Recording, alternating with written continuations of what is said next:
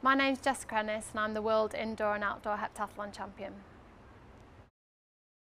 I first got involved in athletics when I was about 9 or 10 and I came to Don Valley and they had a summer camp every year. So I came along and tried all the different events out, really enjoyed it. So I decided to come back the following year and take part.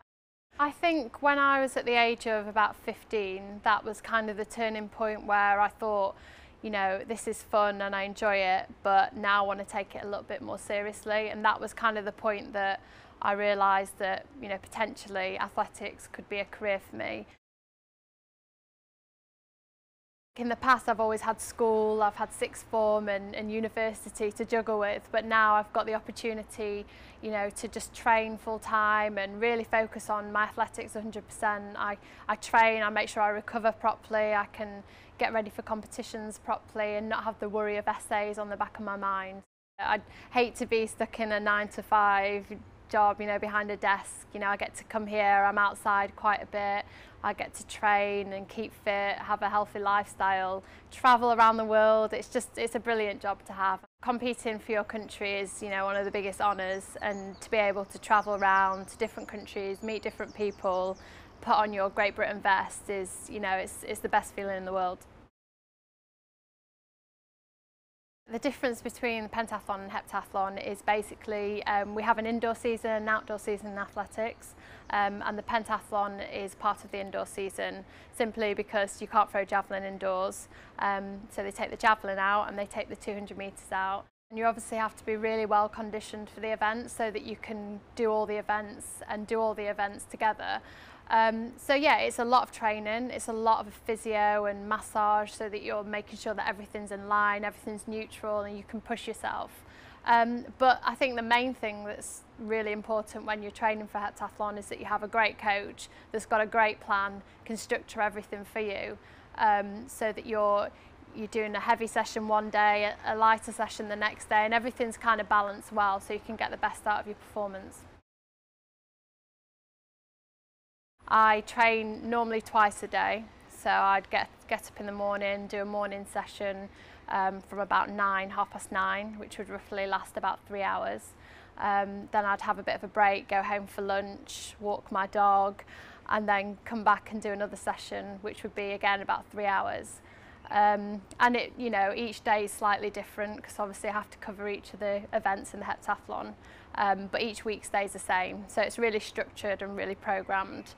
And yeah, and then I have physio once a week, soft tissue therapy twice a week, so every day's, you know, quite full, and obviously when it gets round to my rest day I just enjoy switching off and relaxing a little bit. I'm quite lucky because obviously training so hard for the heptathlon you can get away with, you know, having the odd treat because you burn it off the next day in training. Obviously you do have the days when you don't want to get out of bed and it's raining and you don't want to go and do a horrible like running session on the track, but you know, you drag yourself out of bed because, you know, I'm personally motivated by winning medals and making championships and improving on what I've done in the past, and that's what gets me to those sessions when I'm not feeling 100%. I think it was 2 months before the Olympics was due to start, I found out I had 3 stress fractures in my foot. So that was a massive disappointment and a really hard thing to deal with. As a result of my injury, me and my coach and the physios made a decision that I was going to change my takeoff foot for the long jump, just to take some pressure off my right foot and to stop an injury like that happening again in the future.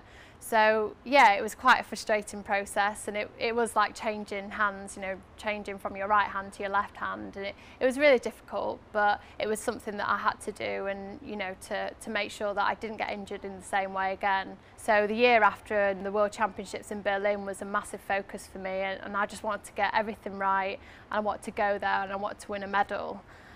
So to go there and to perform the way I did, I led the competition from the first event to the last event, and then to stand on the podium and, you know, have that gold medal put around my neck was the best feeling ever. It was, you know, something really special and something that I'll remember for the rest of my life.